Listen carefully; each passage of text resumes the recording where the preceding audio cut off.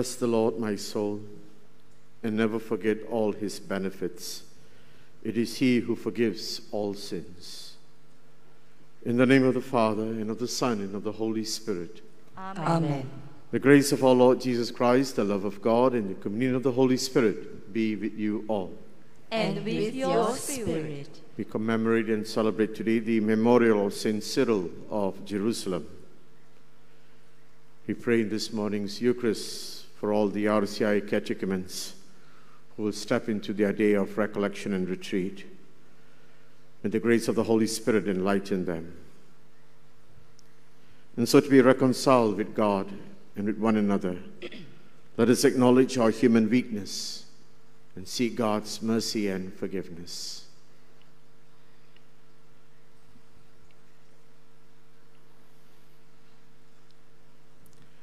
I confess to Almighty God and to you, my brothers and sisters, that I have greatly sinned in my thoughts and in my words, in what I have done and in what I have failed to do. Through my fault, through my most grievous fault. Therefore, I ask the Blessed Mary, ever Virgin, all the angels and saints, and you, my brothers and sisters, to pray for me to the Lord our God. May Almighty God have mercy on us, forgive us our sins, and bring us to everlasting life. Amen. Lord, have mercy. Lord, have mercy. Christ, have mercy. Christ, have mercy. Lord, have mercy. Lord, have mercy. Let us pray. Rejoicing in this annual celebration of our Lenten observance, we pray, O Lord, that with our hearts set on the Paschal mystery, we may be gladdened by their full effects. Through our Lord Jesus Christ, your Son, who lives and reigns with you in the unity of the Holy Spirit, one God, forever and ever. Amen.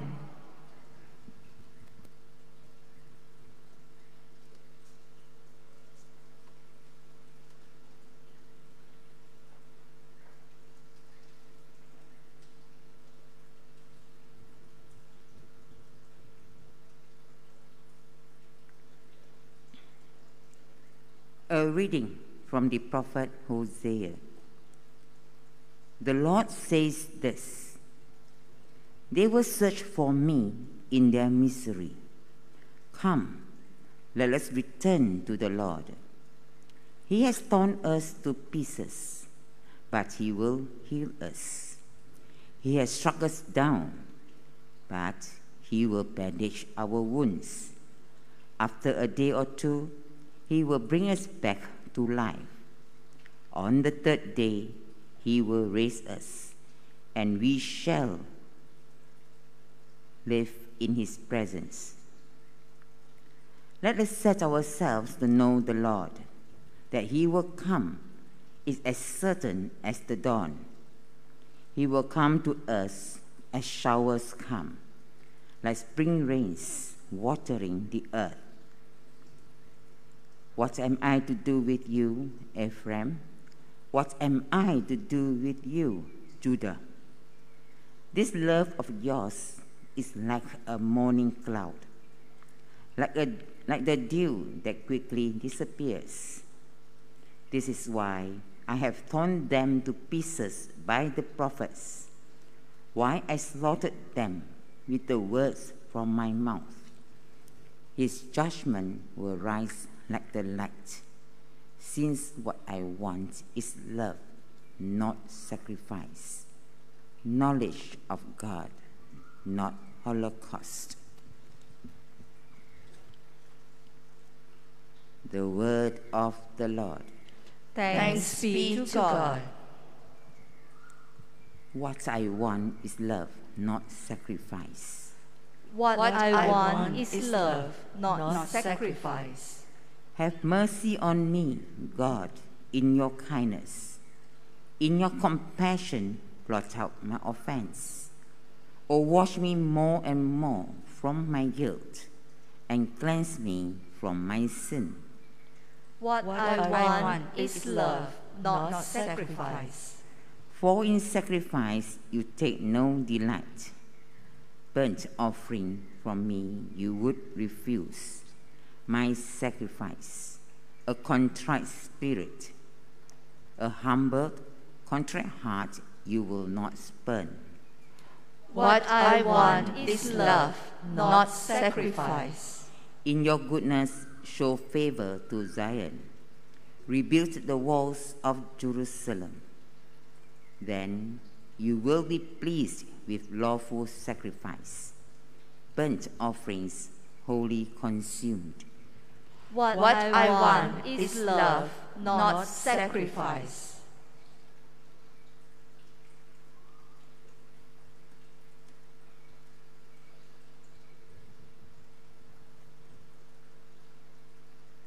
Praise to you, Lord Jesus Christ, King of endless glory. Harden not your hearts today, but listen to the voice of the Lord. Praise to you, Lord Jesus Christ, King of endless glory. The Lord be with you. And with your spirit. A reading from the Holy Gospel according to Luke. Glory to you, O Lord. Jesus spoke the following parable to some who pride themselves of being virtuous and despise everyone else. Two men went up to the temple to pray, one a Pharisee, the other a tax collector. The Pharisee stood there and said this prayer to himself: I thank you, God, that I'm not grasping, unjust, adulterous, like the rest of humanity, and in particular that I am not like this tax collector here. I fast twice a week. I pay tithes on all I get. The tax collector stood some distance away, not daring even to raise his eyes to heaven. But he beat his breast and said, God, be merciful to me, a sinner. This man, I tell you, went home again at rights with God. The other did not. For everyone who exalts himself will be humbled, but the one who humbles himself before God will be exalted.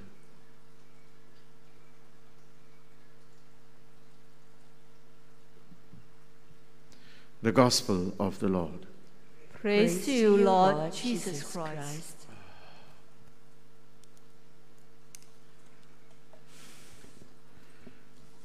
We draw close to the week. And as we look at the days that has passed and the readings that we had for the week, the gospel acclamation somehow sums up the whole experience. Harden not your hearts today if you hear that voice of the Lord. We've been listening to that voice continuously. It's been repeated. Come back to me, turn away, change your path, walk in a new path. This continuous experience of God to come back. But Hosea says something to us today that's very important. Hosea says, you start off well, you have good intentions, but your intentions don't last. It doesn't last. You start off and tell yourself, I'm going to do something different, but it doesn't last for a long time. And Hosea says it's like the morning cloud, it's like the morning dew. It starts so well, and then it fizzles off. It fades away. Your intentions are not good. Hosea asks us again today to remind ourselves, how do we look at these intentions? Because it's there, but it just fizzles away. It evaporates. It goes away, those intentions. Hosea asks us to look at those matters that lies at the depth of our heart. To put this in a very beautiful perspective of our faith journey at this moment, we'll just look at the gospel text today. 2 men went to pray. One stood at the front, one stood at the back. The Pharisee said this prayer to himself, "Oh gosh, God, I am close to you. Every morning I'm at Mass. I fill up the baskets of the Garden of Mercy with all that I have. Day and night I pray the Divine Mercy Chaplet. I'm fully involved with the BECs." And he goes on and on with his litany. I'm not like the one at the back. It's all about the outward, nothing about the inward. Everything is about himself.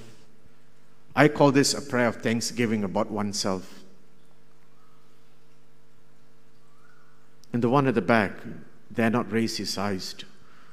All he did was, mea culpa. Forgive me, Lord, for I'm a sinner. Forgive me, Lord, for I'm a sinner. What I want is love, not sacrifice. What I want is a humble, contrite heart. That is all the Lord has.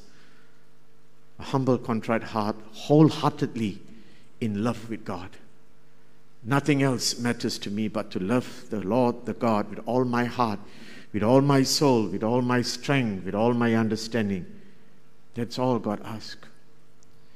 And the Samaritan woman, which started off this week, was able to grasp and capture that moment. And she grabbed it. And she found her way back to the village. A renewed woman. Sometimes you and I may start off well. And somewhere along the line, we falter with temptations. The Lord reminds us today, what I want is your love, not your sacrifices.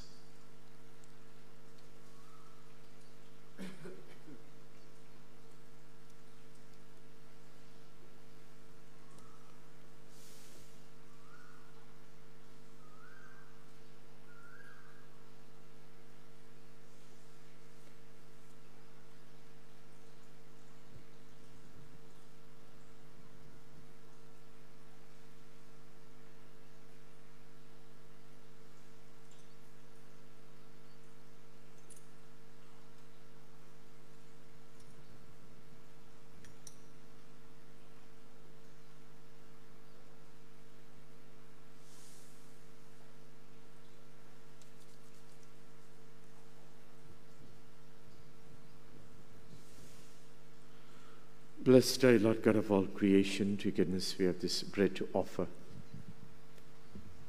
which earth has given and human hands have made. It will become for us the bread of life. Blessed be God forever. Blessed are you, Lord God of all creation. To your goodness we have this wine to offer through the wine and work of human hands. It will become our spiritual drink. Blessed be God forever.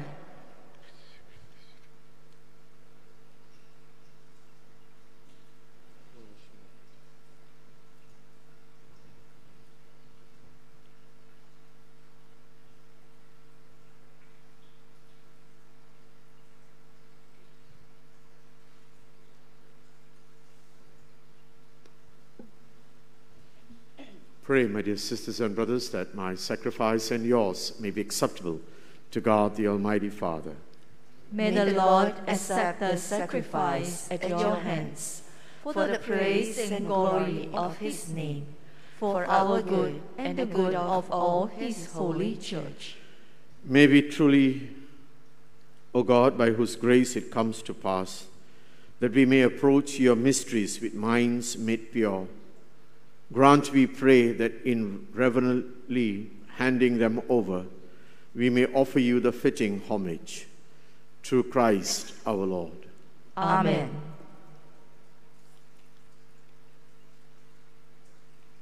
The Lord be with you.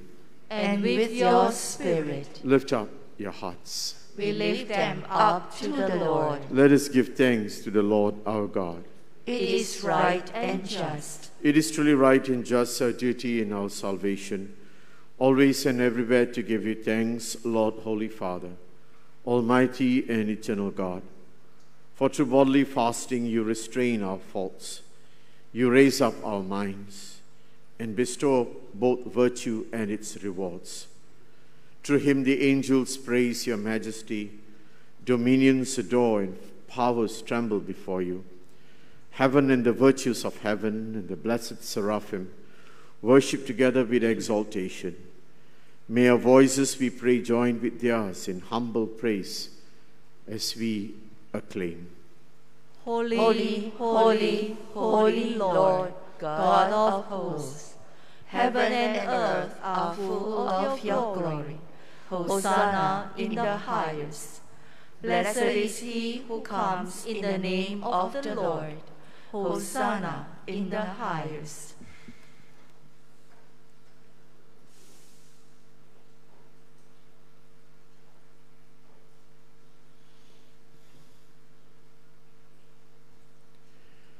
You are indeed holy, O Lord, the fount of all holiness.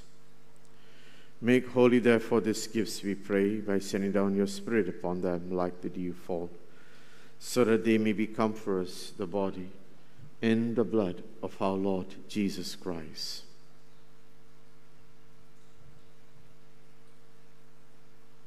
At the time he was betrayed and entered willingly into his passion, he took bread. And giving you thanks, he broke it. He gave it to the disciples, saying, "Take this, all of you, and eat of it. For this is my body, which will be given up for you."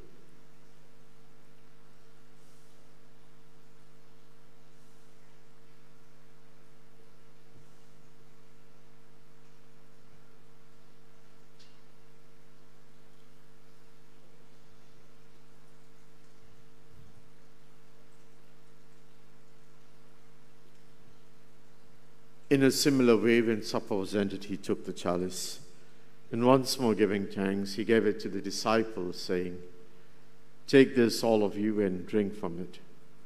For this is the chalice of my blood, the blood of the new and eternal covenant, which will be poured out for you and for many for the forgiveness of sins. Do this in memory of me."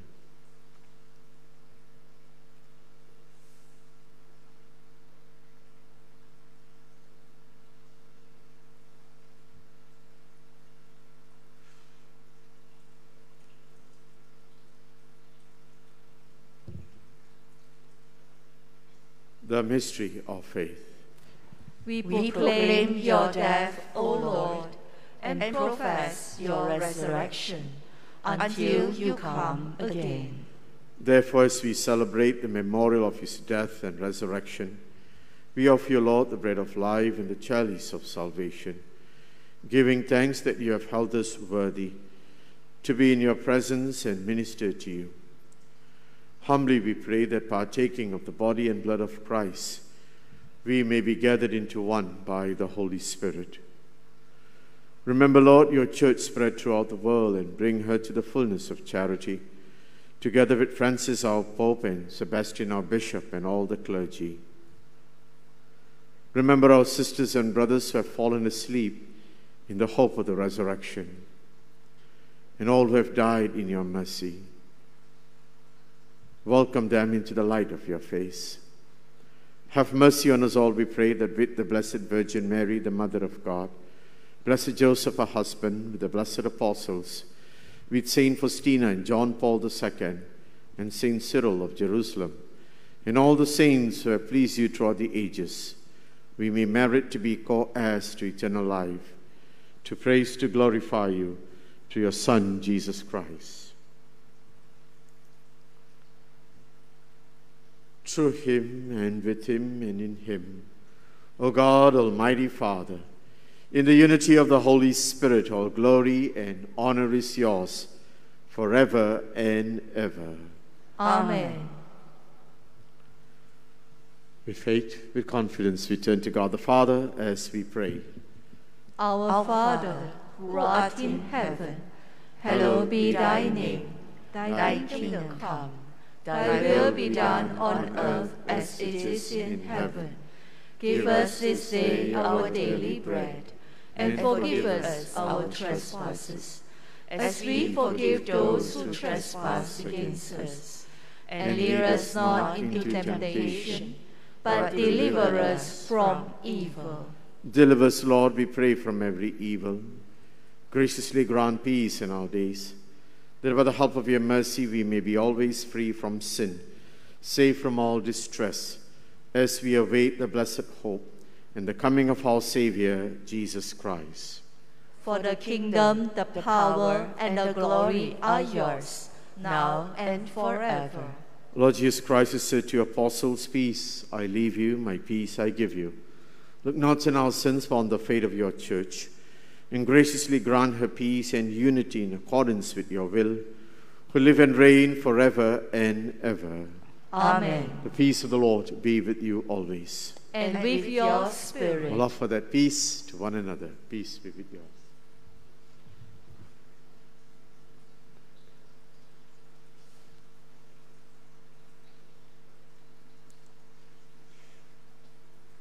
Lamb of God, you take away the sins of the world. Have mercy on us. Lamb of God, you take away the sins of the world. Have mercy on us. Lamb of God, you take away the sins of the world. Grant us peace.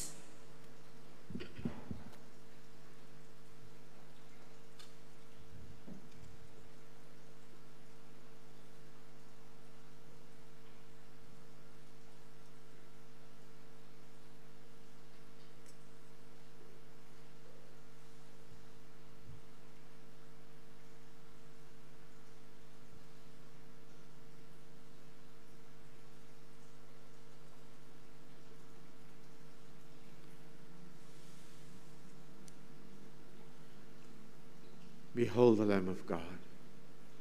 Behold him who takes away the sins of the world. Blessed are those called to the supper of the Lamb. Lord, I am not worthy that you should enter under my roof, but only say the word, and my soul shall be healed.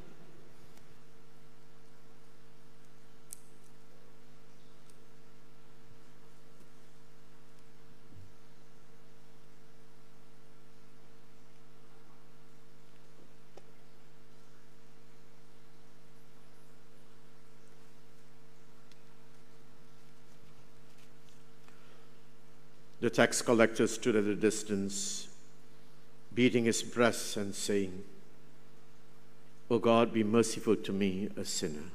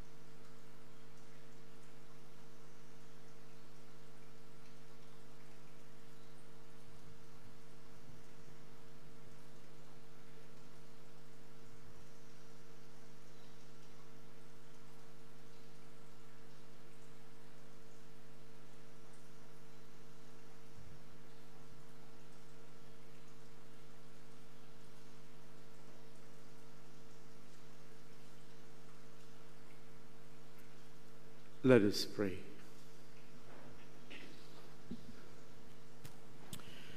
May we truly revere, O merciful God, these holy gifts by which you ceaselessly nourish us, and may we always partake of them with the abundance of faith in our hearts.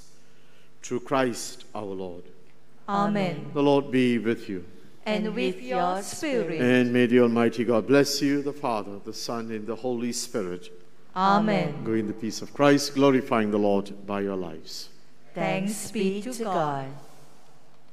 A prayer for Lenten grace.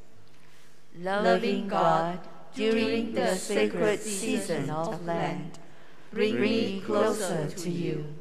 Prepare a place in my home and heart for silence and solitude, so that I may rediscover the grace of a prayerful life.